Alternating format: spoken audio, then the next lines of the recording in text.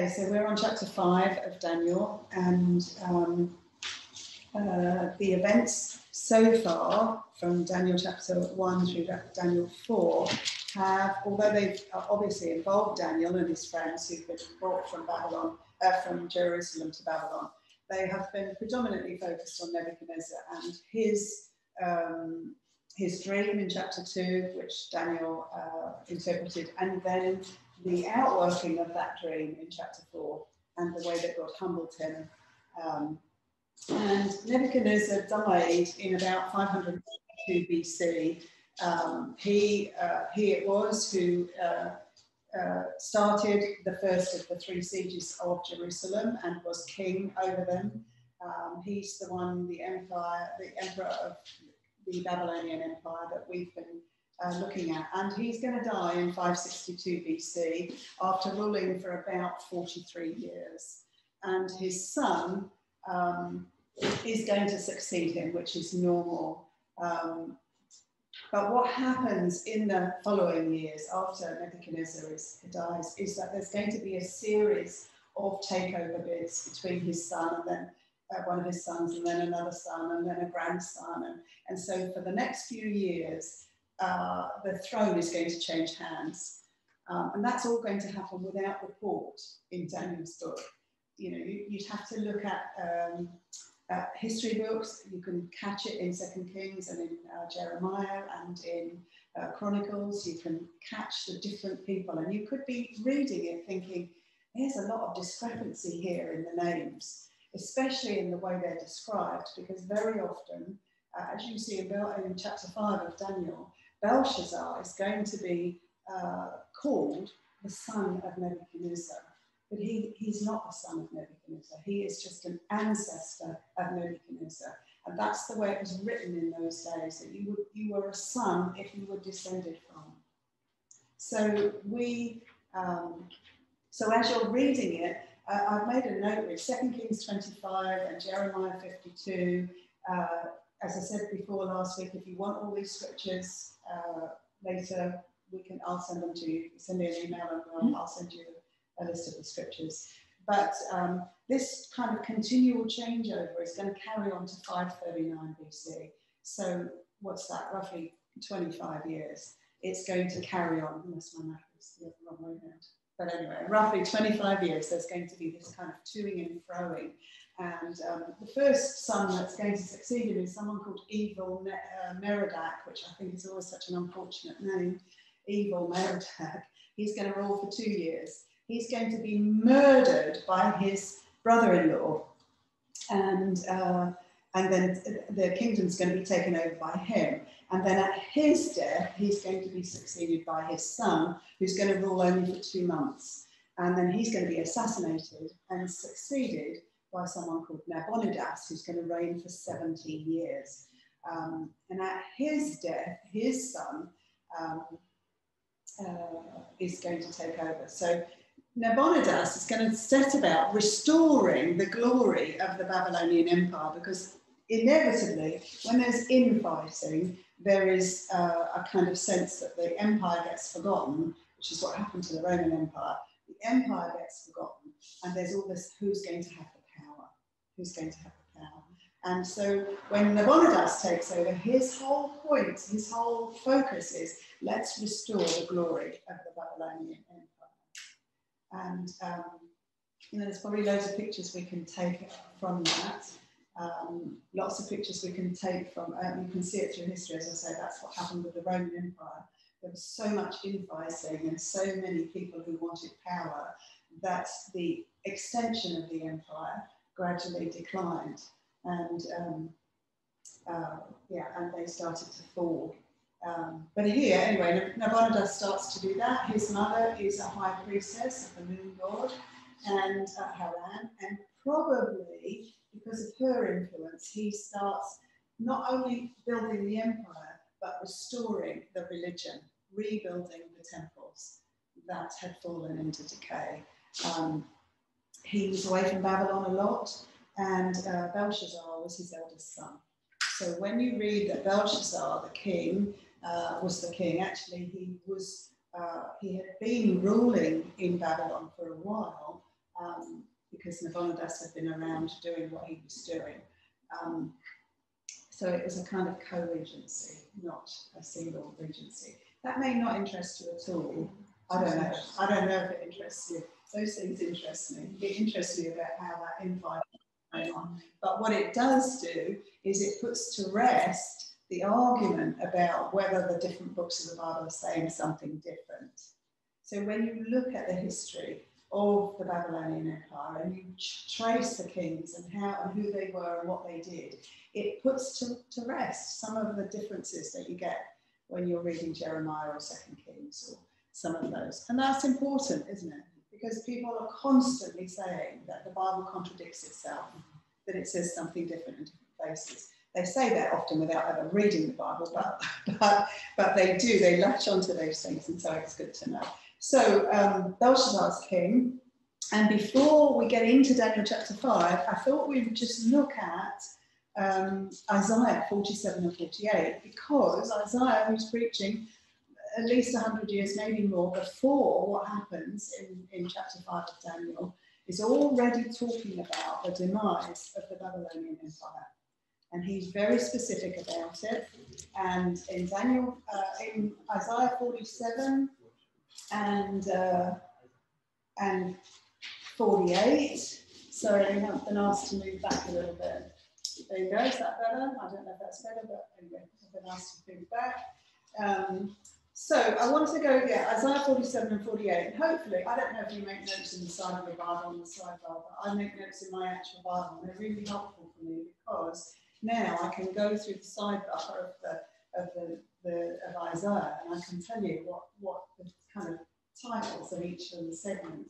What you see is that God, through Isaiah, says in Isaiah 47 verse 1, "Come down and sit in the dust, O virgin daughter of Babylon, sit on the ground without a throne, O daughter of the Chaldeans, for you shall no longer be called tender and delicate. Take the millstones and grind meal, remove your veil, strip off the skirt, uncover the leg, cross the rivers. Your nakedness will be uncovered, your shame will be exposed. I will take vengeance and not spare a man.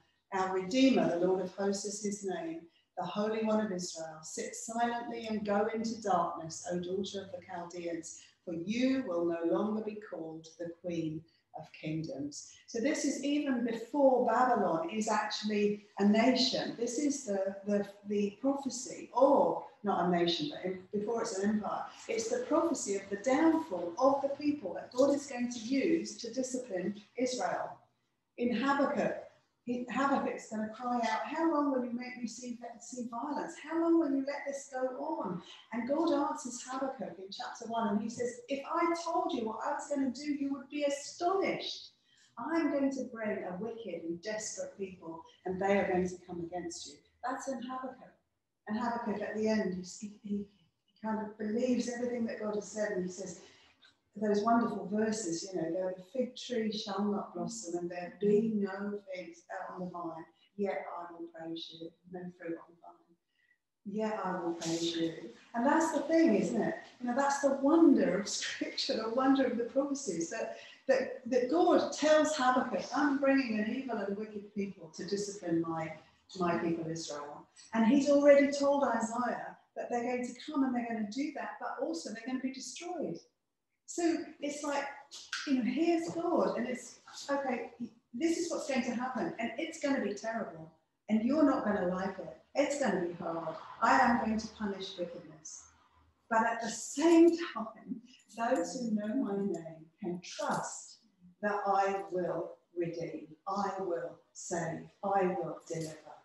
And I think that's just the most amazing truth in Scripture, that at the same time that judgment is being poured out, wrath is being poured out, there is always the opportunity for repentance, always the opportunity for salvation. And it will never be taken away. We will go through Revelation, even though I believe the church will be gone largely through Revelation, between Revelation 6 and 19. Nonetheless, there is still going to be a gospel preached in the mid-heaven. I mean, it's just incredible that at the same time God is pouring out his wrath, at the same time that Revelation 6 says that men are going to hide in caves, knowing it's the wrath of God, and they're going to cry out, save us from the wrath of God and of the Lamb. So at the same time they're doing that, at the same time Revelation keeps on repeating their wickedness increases, their evil increases, they did not repent, God is still having an eternal gospel preached in the heavenly places. I mean, it's just a wonderful example of the grace and the love of God for mankind. You know, it matches John 3:16, for God so loved the world, for God so loved this world, the people of this world, that he gave his only begotten Son. And that Son will be preached throughout the wrath of God at the end of time. So when we're trying to talk to people about the end times and the judgment and everything else, I really think we need to major on that fact. It will be terrible. It is coming. It is definitely coming. But God will make sure that people will know the gospel. You know, how many times do you hear Christians say, I just can't believe God could be so horrible. I just can't believe that he could do that he could send all this terrible judgment. You know, so therefore I just don't believe it's going to happen. But if they knew, for example, that God is going to preach this gospel, he's going to actually select people to go into all the world. We talked about this. Remember in Revelation 7, we read that God selects 144,000 Jewish men, and they are sent into all the world. And I've often wondered, why would that be? Why are they the ones chosen to preach the gospel? And then I realised, think about Israel today. Most Israelis speak more than one language. Most of them speak more than one language. Who better to be missionaries around the world, especially if the church is gone? Who better to send with the gospel message? And many, I believe hundreds of thousands of people will come to the Lord Jesus during that last wrath of God. And I think those chapters in Revelation bear that out. So now when I'm reading Isaiah chapter 47, at a time before the Babylonian Empire was a Babylonian Empire, and he's saying, you know, you better realise that you are no longer going to be called the Queen of Kingdoms. They've not even been called the Queen of Kingdoms yet. And yet God is already telling them of their demise. And it's important for us because there's so many prophecies that are still yet to be fulfilled. And I know that I'm talking to people who know this online and here, people who know this. But it's really important for us because if God is saying this when he said this, we can be sure that what has not yet happened will happen. And he's going to go on through this Isaiah 47. I was angry with my people. I profaned my heritage. I gave them into your hand.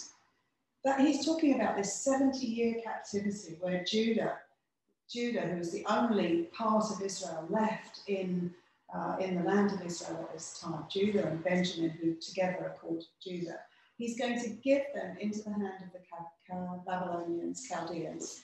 You did not show mercy to them, he's saying to the Babylonians. On the aged you made your yoke very heavy. Yet you said, I will be a queen forever. These things you did not consider nor remember the outcome of them. Now hear this, you sensual one, who dwells securely, who says in your heart, I am, and there is no one beside me. I will not sit as a widow, nor know loss of children. But these two things will come on you suddenly in one day. Loss of children and widowhood will come on you in full measure. In spite of your many sorceries, in spite of the great power of your spells, you felt secure in your wickedness and said, no one sees me. Your wisdom and your knowledge, they have deluded you. For you have said in your heart, I am, and there is no one beside me. But evil will come on you, which you will not know how to charm away, and disaster will fall on you, for which you cannot atone, and destruction about which you do not know will come on you suddenly. And for the sake of time, I can't read all the way through 47 and 48, but when we've just come out of the study of Isaiah, it'd be really good to go back into these last chapters and look at how God talks about what he's going to do to the very people that he raises up to discipline Israel, to discipline Judah. And his biggest criticism of the Chaldeans, of the Babylonians, is that they have said in their heart, I am, and there is no one beside me. That's the Babylonian Empire. We saw it in chapter 4 of Daniel when Nebuchadnezzar decides he's going to make a statue to himself, a statue of gold, and that everyone must bow down and worship this statue.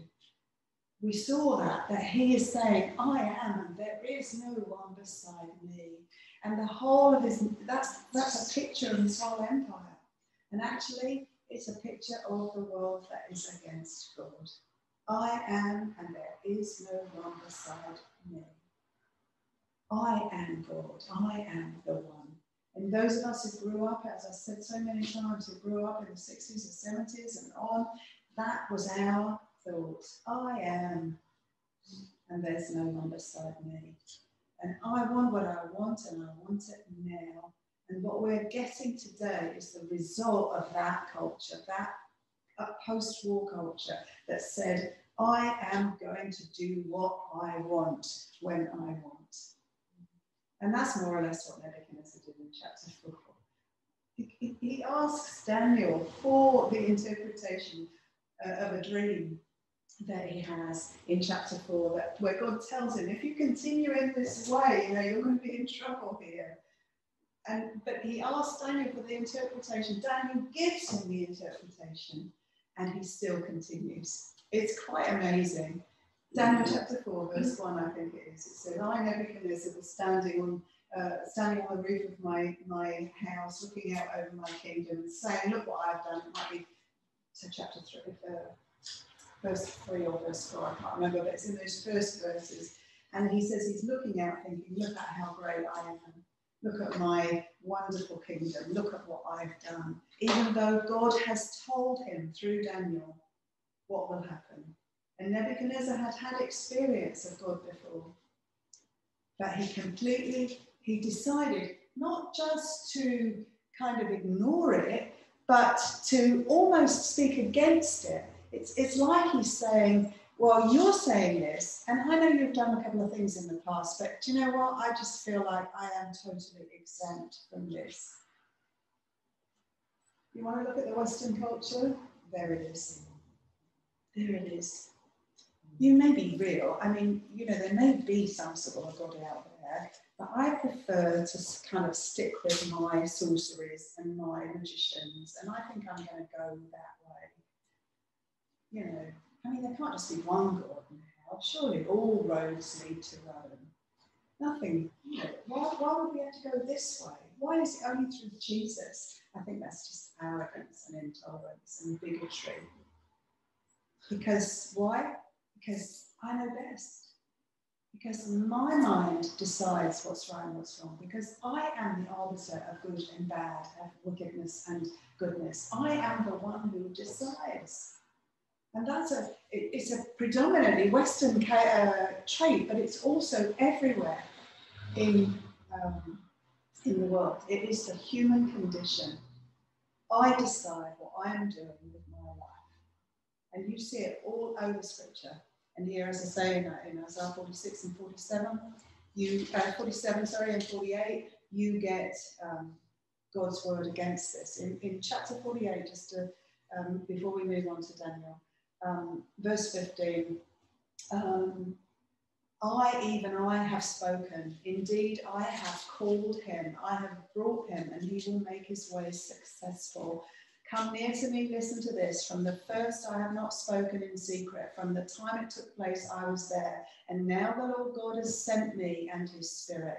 Thus says the Lord your Redeemer, the Holy One of Israel.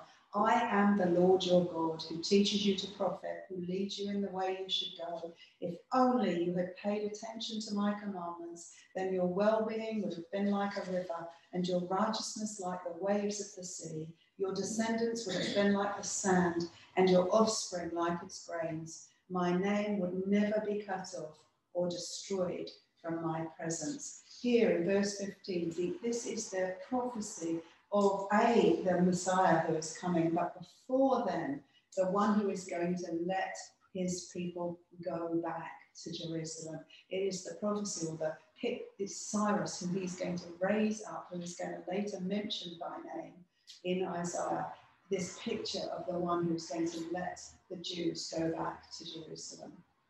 And if only, it's like you hear God's heart here, if only you had not rebelled. If only you had not rebelled. That was my heart for you, was for you to do and be the glorious chief of nations and not the tail, the ones who would lead the way and show my goodness and mercy, but you would not do it. If only you had paid attention to my commandments. I feel like we could say that to the church. It makes me cry to think of. If only you had paid attention. If only you had just paid attention and not gone off on so many different avenues of things that you thought were best, that actually were good, but were not what I called you to be. I put that quote on Facebook.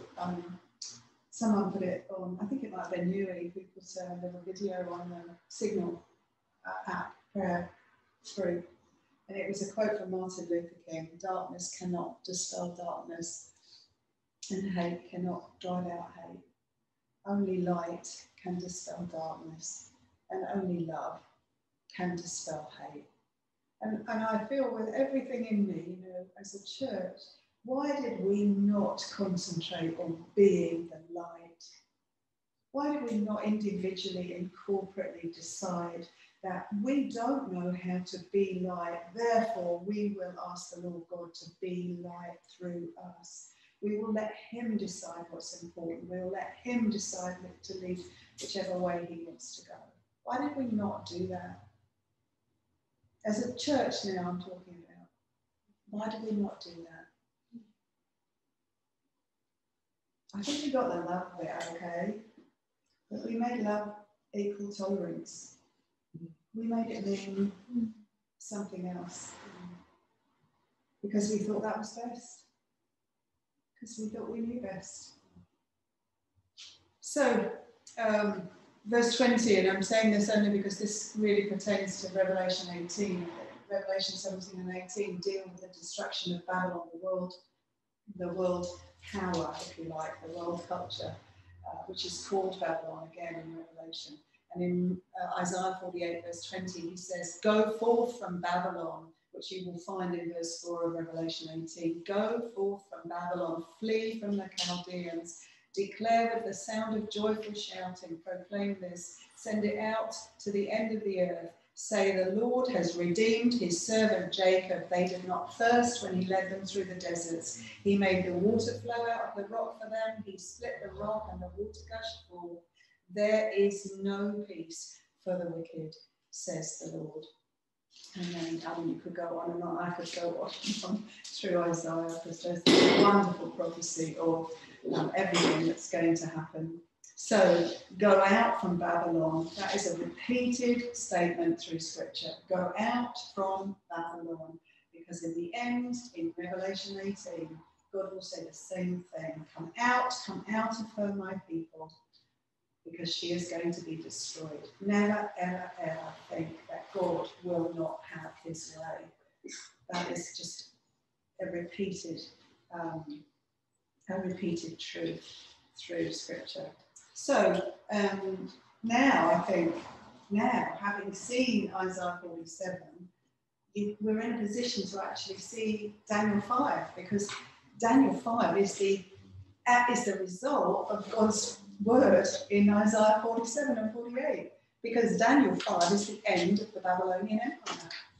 It's the end. It's when God does actually do what he says he's going to do. He's going to destroy that Babylonian Empire. And so here in Daniel chapter 5, what we see is that Belshazzar, the king, held a great feast for 1,000 of his nobles, and he was drinking wine in the presence of the 1,000. Now, it's really important, I hope you've read through Daniel 5, I'm trusting that you have, so you know what happens at the end of the chapter, you know how this chapter plays out. So it should be astonishing to us that he's having a feast for 1,000 of his nobles, because this city is being besieged. at the very moment he's having this party, the enemy is at the gate, almost. And they think that it's impossible for the enemy to come in. It's the Medo-Persian Empire that are going to take over the Babylonians. And they think it's impossible because they have these huge water channels running under the city, and they think that no one can get in. So they think they're impenetrable.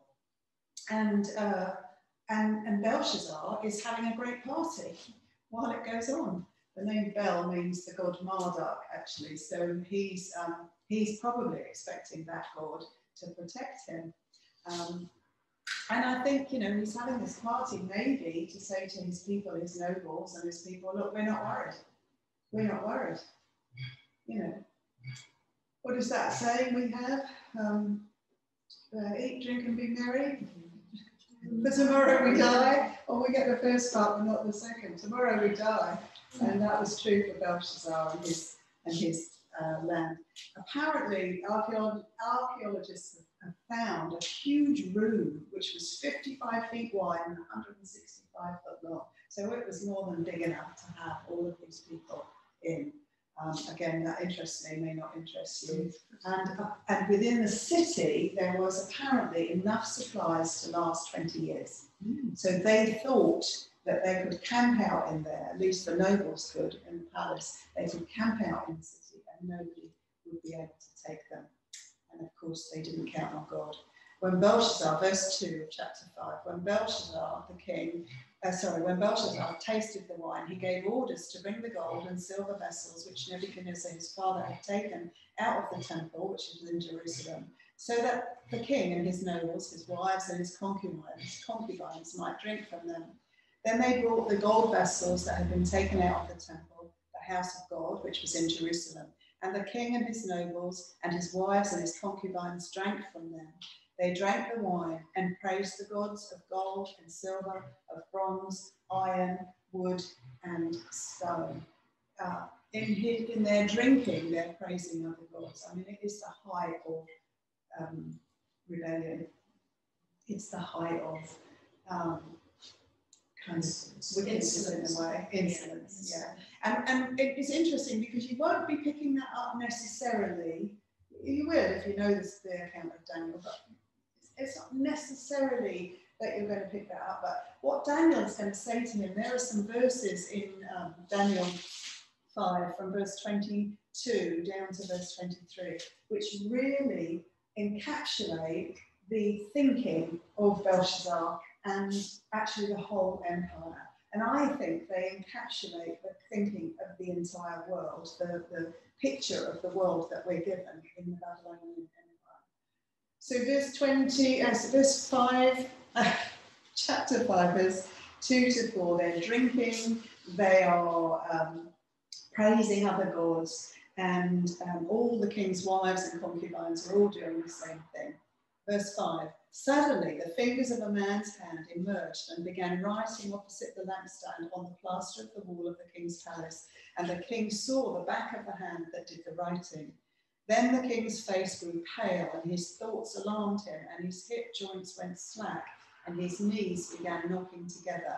And I don't know whether you know this, but this basically means it's like he's had an enema. His body evacuates. So he is really terrified.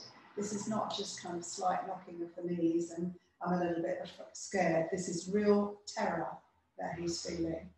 The king called aloud to bring in the conjurers, the Chaldeans and the diviners. The king spoke and said to the wise men of Babylon, any man who can read this inscription and explain its interpretation to me shall be clothed with purple and have a necklace of gold around his neck and have authority as third ruler in the kingdom. Then all the king's wise men came in, but they could not read the inscription or make known its interpretation to the king. Then King Belshazzar was greatly alarmed, his face grew even paler, and his nobles were perplexed. The queen entered the banquet hall because of the words of the king and his nobles. The queen spoke and said, O king, live forever. Do not let your thoughts alarm you or your face be pale. There is a man in your kingdom in whom is a spirit of the holy gods, and in the days of your father, illumination, insight, and wisdom, like the wisdom of the gods, were found in him. And King Nebuchadnezzar, your father the king, appointed him chief of the magicians, conjurers, Chaldeans, and diviners. This was because an extraordinary spirit, knowledge and insight, interpretation of dreams, explanation of enigmas, and solving of difficult problems were found in this Daniel, whom the king named Belteshazzar. Let Daniel now be summoned, and he will declare to the interpretation. So this is the queen, almost certainly the queen mother, because it says in the first couple of verses that all his wives and his concubines were there drinking. So this is almost certainly the king's mother, and she's come and she's reminded him of this man called Daniel, who was able to interpret dreams and have great wisdom. And so Belteshazzar is going to call him. Verse 13, and Daniel was brought in before the king. The king spoke and said to Daniel, Are you that Daniel who is one of the exiles from Judah, whom my father the king brought from Judah? Now I have heard about you, that a spirit of the gods is in you, and that illumination, insight, and extraordinary wisdom have been found in you. Just now the wise men and the conjurers were brought in before me, that they might read the instruction and make its interpretation known to me, but they could not declare the interpretation of the message. But I personally have heard about you, that you are able to give interpretations and solve difficult problems. Now, if you are not able to read the inscription and make its interpretation known to me, you will be clothed with purple and wear a necklace of gold around your neck, and you will have authority as the third ruler in the kingdom. Now, when you think about this, you'll have authority as the third ruler. Belshazzar was a regent, if you like. He was co-reigning with his father, Nabonidus. So basically, this would mean whoever interpreted this handwriting would be third, like, the third king on the throne, basically. So this is what's being offered. That's the amount of Belshazzar's terror. That's how afraid he was, that he was willing. And the purple robe, of course. You remember in Esther when Mordecai is given the purple robe, or Haman wants the purple robe, but Mordecai is the one who gets it. It's a symbol of authority and power. Probably he's promising Daniel the same kind of rewards that he had to promise everybody else, because the inscription is in Aramaic, and Daniel has already learned the language, knows the language, and I think it must have been a difficult thing to read on the wall, because he had to call in people. It was obvious the king couldn't read it himself or couldn't understand it and interpret it, so he wanted to call in people. So, verse 17, here's Daniel speaking to the king. Then Daniel answered and said before the king, Keep your gifts for yourself, or give your rewards to someone else. However, I will read the inscription to the king and make the interpretation known to him. Now, I know that, a lot of times we think about Daniel and he's portrayed as the perfect Christian. Well, first of all, there is no perfect Christian. It is impossible for you and I individually to be a perfect Christian. It's impossible. We will not be perfect until the day we see Jesus Christ face to face, when we will be like him. That's what John says in 1 John. So we can never be Daniel as he is portrayed in this book. He's a Jew, first of all. He's not a Christian. There were no Christians before Pentecost. They were just, and we've gone over this, and I really want to go over it more and more, because it is a major heresy in the church in this land that the church has replaced Israel. It has not and never will, and all of Scripture denies it. All of Scripture denies it. So, but we're told and taught often that, well, dare to be a Daniel, be Daniel, do this, do that. And that's not bad, and it's not wrong, because, of course, he lived a holy life and he honoured and worshipped his God in really difficult circumstances. And we began this study by looking at him and seeing how we could kind of emulate him. But Daniel is a picture of Christ. He's a picture of the one who could be the perfect man, the perfect person, the perfect Christian. He's a picture of Christ. And it's together as the church that we come closest to imitating him.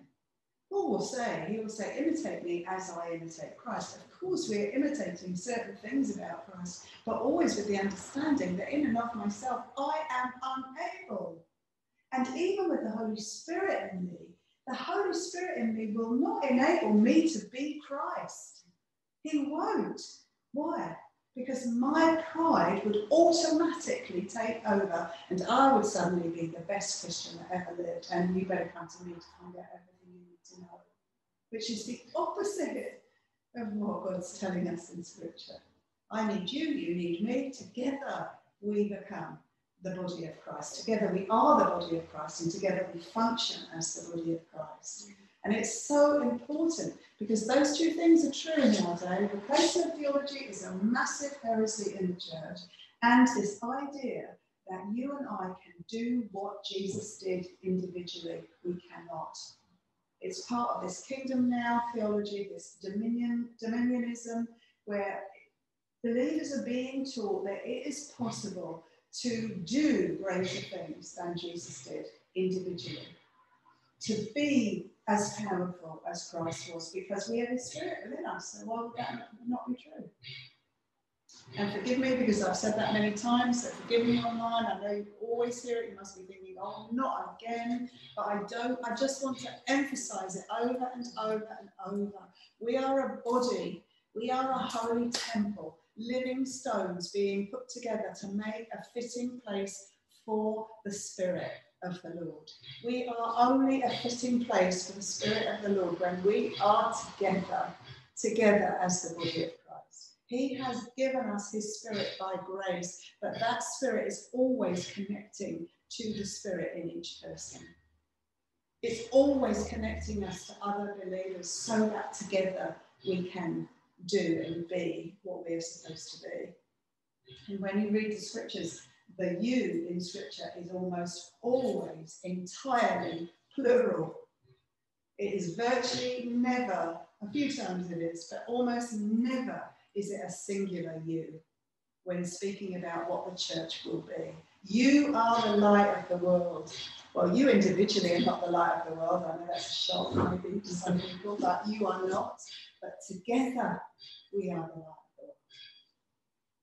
So Daniel is, I want to say that because Daniel comes through this book as just a mighty, mighty, mighty man of God. And I wish I could be like him. I wish I could be like him. But that's what's pointing me always to Jesus. Always pointing me to Jesus. I want to be like Christ. It's like Daniel could write off the pages of this book, imitate me as I imitate Christ. I'm showing you a picture of who Christ is. So Daniel, he says, keep your gifts for yourself and give your rewards to someone else. I will read the inscription. And what made me think of all of that was that, we so often want to take the praise and the gifts and everything. We so often want the glory that is really only attributable to God. Accolades. Accolades, absolutely. O King, the Most High God. O King, the Most High God, granted sovereignty, grandeur, glory, and majesty to Nebuchadnezzar your father. Because of the grandeur which he bestowed on him, all the peoples, nations, and men of every language feared and trembled before him. Whomever he wished he killed, and whomever he wished he spared alive, and whomever he wished he elevated, and whomever he wished he humbled. But when his heart was lifted up, and his spirit became so proud that he behaved arrogantly, he was deposed from his royal throne, and his glory was taken away from him. He was also driven away from mankind, and his heart was made like that of beasts, and his dwelling place was with wild donkeys. He was given grass to eat like cattle, and his body was drenched with the dew of heaven, until he recognized that the Most High God is ruler over the realm of mankind, and that he sets over it whomever he wishes. And here are the verses which I really think sum up this chapter, and Belshazzar and Babylon and the world. Yet you, his son Belshazzar, have not humbled your heart, even though you knew all of this. But you have exalted yourself against the Lord of heaven, and they have brought the vessels of his house before you, and you and your nobles, your wives and your concubines have been drinking wine from them, and you have praised the gods of silver and gold and bronze and iron and wood and stone, which do not see, hear or understand. But the God in whose hand are your life, breath and your ways, you have not glorified. Now, you know, if you've been online ever, you know that I think that the history of Israel and the things that happened to Israel are a comparison set for the church rather than the world. When Paul writes to the Corinthians, he says that the things that were written long ago was written as examples to us who have inherited salvation. So the whole of the Old Testament in one way is written as an example to the church. So when we're comparing what the Bible says about Israel, that's not a comparison to the world. That's a comparison to the church.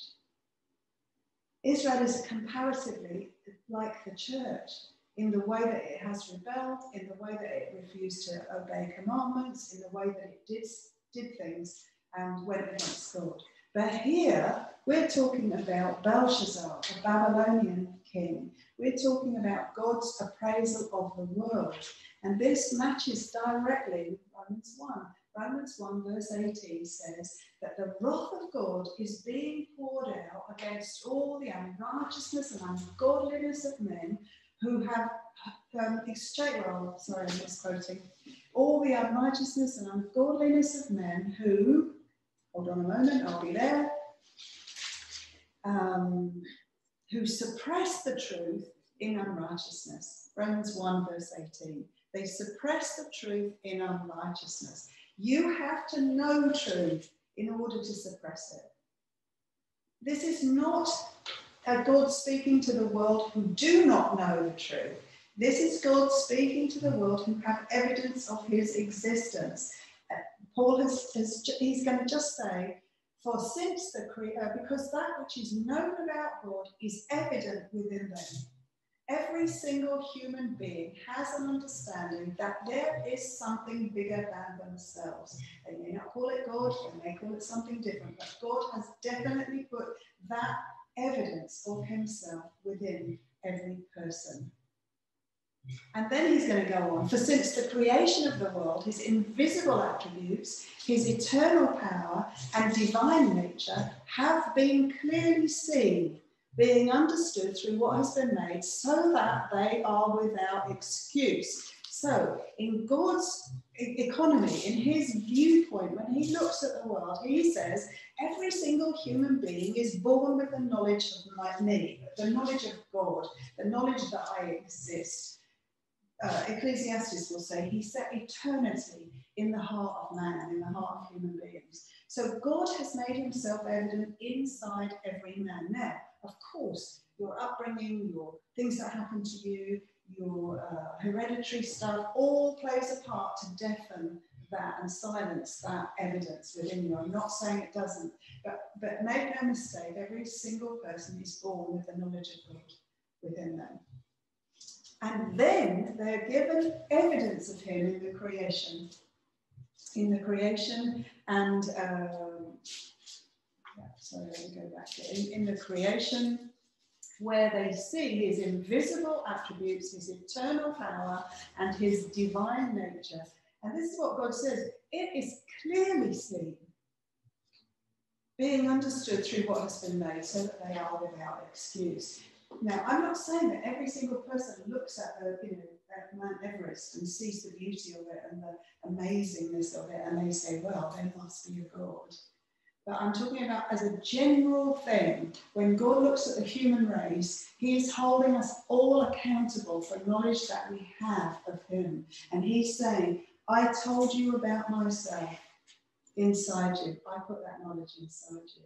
You might call it a conscience, you might call it just this understanding that there's something bigger than you, whatever it is, I gave you that knowledge. I gave you that knowledge. And I showed you my power when you look out at the universe, when you look at this world.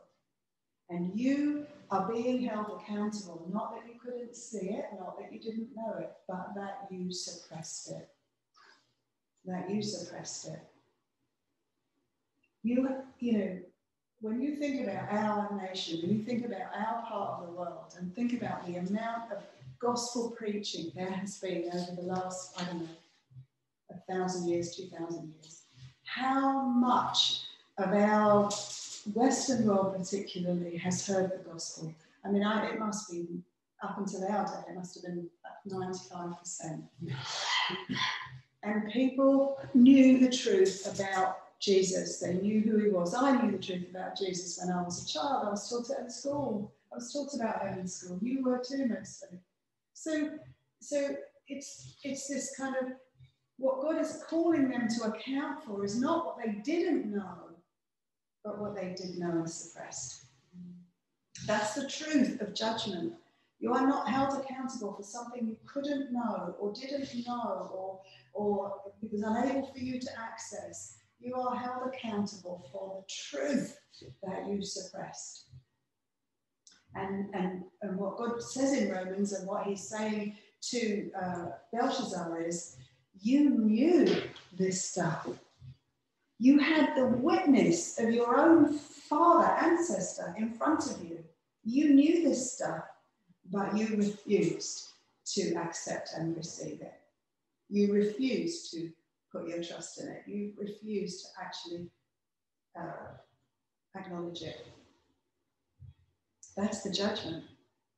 That's the judgment. That's why Belshazzar is going to lose his kingdom in one day, as Isaiah 46 says. In one day, you're going to, the Chaldeans will lose their empire. And they did.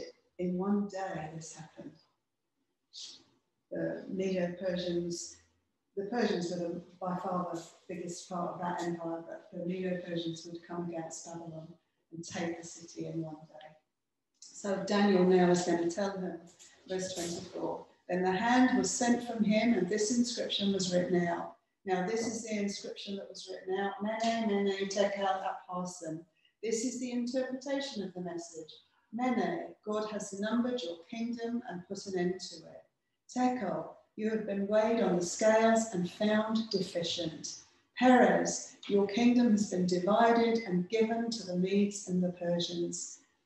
Then Belshazzar gave orders, and they clothed Daniel with purple and put a necklace of gold around his neck and issued a proclamation concerning him that he now had authority as the third ruler in the kingdom.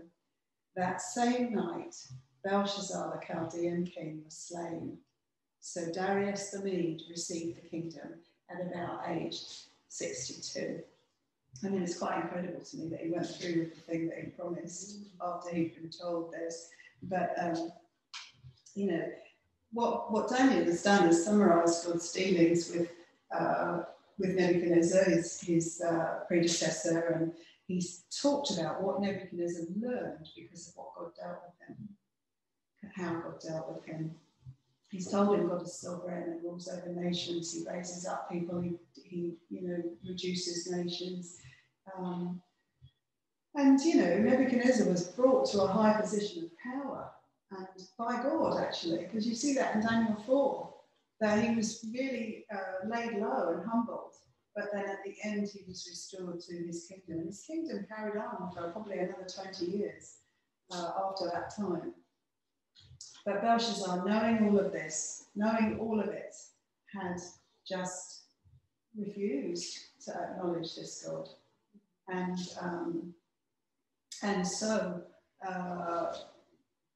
it had gone over to worshipping idols that have no life.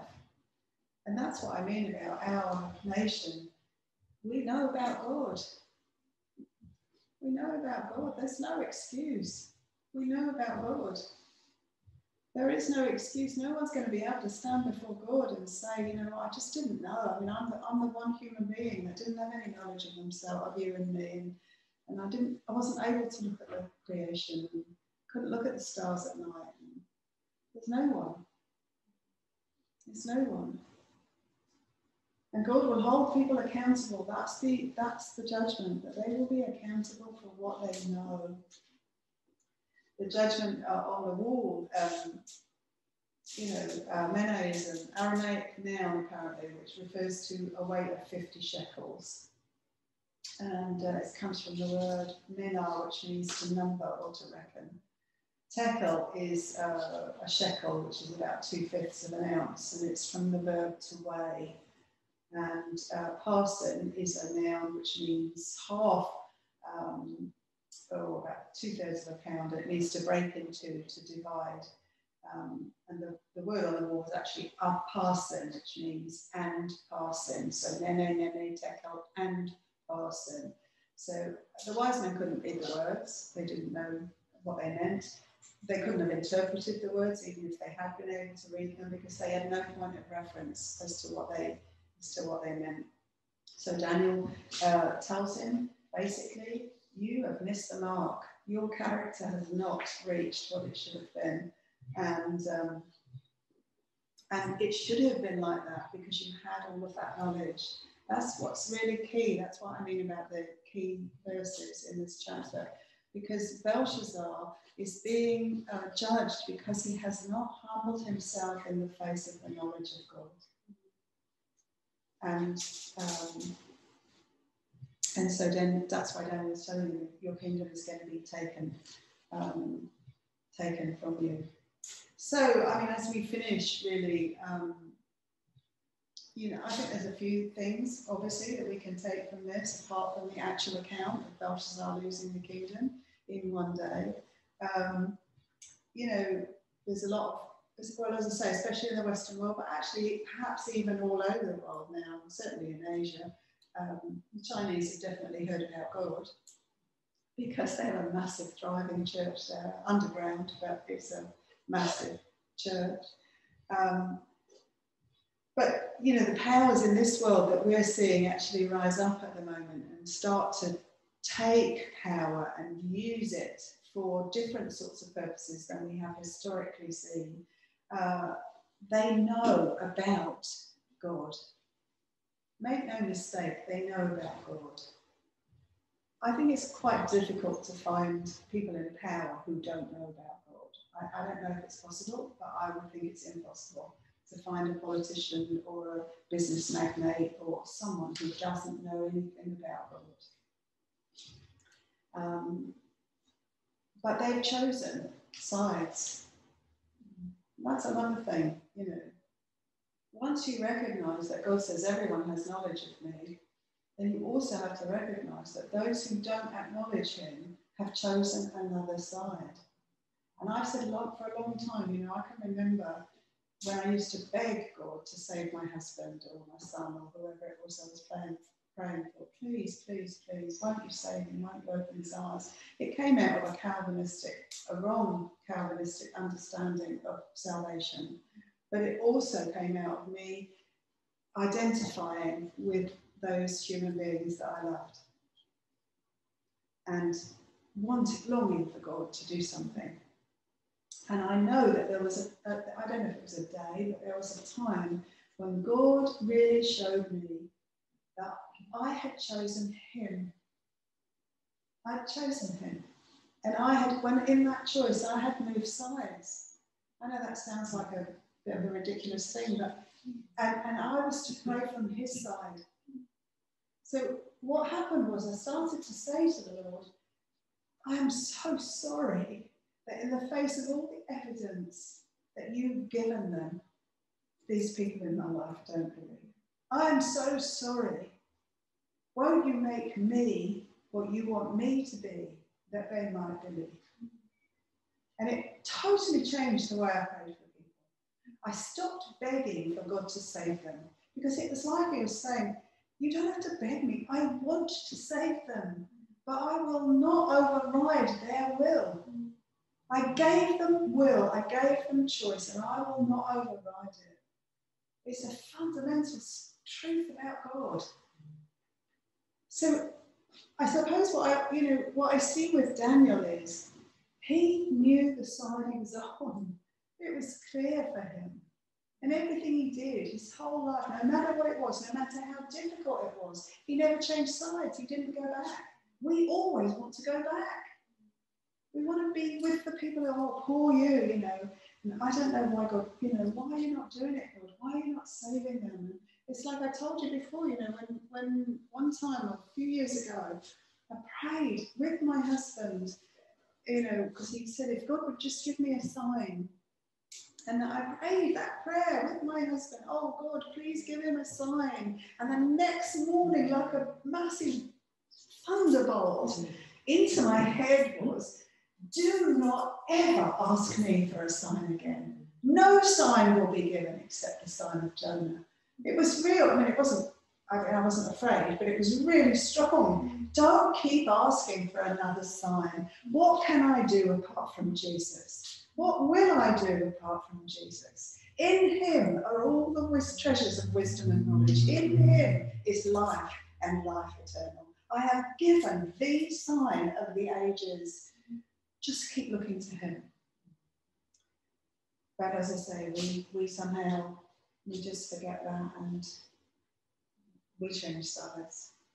I think as you can see in Daniel now, from Daniel 6 onwards, it's going to really get darker in Daniel. I mean, as if being in the lion's den or in the fiery furnace isn't dark enough, but it's going to get darker for Daniel. We're going to really stop hearing a little bit. Next chapter we hear about his friends as well, but then from chapter 7 on, we really get into the visions that Daniel has and the dreams that he had and the confirmation of world history that he would write down, history as it relates to Israel. But here I think we're shown at the end of Daniel chapter 5 that there's a limit to God's silence in the face of rebellion. There's a limit. He will put an end to the rebellion of the world. And we know that that's going to come. And we know that currently we're living in a day or a time, an age that is called today. I love that, actually. I love that the church age is called today. Today is the day of salvation. Today is the day of salvation. 2 Corinthians chapter 6, verse 2, and Hebrews 3, verse 13 talk about this day that we're living in. And, you know, Belshazzar lived in a day for his time because he had all the knowledge of God and refused. And that's what's happening in our day. People have all the knowledge of God and they're refusing. I'm just trying to find, Hebrews chapter 3, verse 13. But encourage one another day after day, as long as it is still called today, that none of you will be hardened by the deceitfulness of sin. Today is the day that we have to offer salvation, and we have to do it.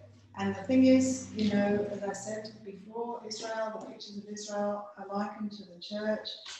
You know, we are given choice. Your choice, my choice is not taken away when we believe. We still have a choice 1,000,000 times a day, and we have a choice whether to believe deception. And by far the largest part of the Western church has chosen deception over truth, because they have chosen replacement theology. They have chosen to believe that in Kingdom Now theology, they have chosen to follow after deceptive heresies, the speculations of men. I'm not talking about whether people are saved or not. I'm so thankful that's not up to me. All I can say is we are called to live by the word of God. And those theories, those theologies are the opposite. So we're given a choice. We can stay firm. We can keep going. We can keep trusting the word. We can keep being made free by the truth of Jesus, which I know is happening to me. And you know that too. That's happening as you study and as you read. Some of your thinking has changed. Lots of your behaviour has changed. The way you love, the way you respond to people is all being changed. And that's because by the Spirit of God, he is changing you through his word. He is making good on this promise that I keep pointing there. You can't see it online, but it's the one on the wall. And you will know the truth, and the truth will make you free. Free to stand, free to love, free to be the light, free to connect with people who love God and love His word. Free to decide to live and to actually run with the footmen. I started in Jeremiah. I wish I'll go back and find that. But to run with the footmen and not complain. You know, well, these are difficult days. And underneath the difficulty of the surface of these days, there is massive, massive confusion and chaos. And it's going to get worse. So we have to choose every day to follow the Lord. I think I haven't checked my time, so I'm probably gone over my time, and I'm sorry about that. You're all sitting at home, so you probably whipped off to get a cup of coffee or something, but no one could do that here. So, so let's pray. Father, we thank you so much that you've given us truth. We thank you that your word is given for us. We thank you that Jesus, who is the word, came and lived and died and rose again, that we might know eternity with you. We just thank you, Lord, so much for it, and ask that you would just continue on with us, weak and failing as we are, that you would continue to feed us with your word and strengthen us by your Spirit, Lord, that we might really stand firm, that we would remember all those things you teach us, Lord. We put on that full armour of God that we have through Christ and pick up our sword of the Spirit. And Lord, we thank you that you have opened up to us this book, this Bible that tells us that you love us. It tells us who you are and all that you have planned. And it enables us, Lord, to stare into the face of darkness and see the light of Christ. And we thank you so much for it, Lord. In Jesus' name, amen.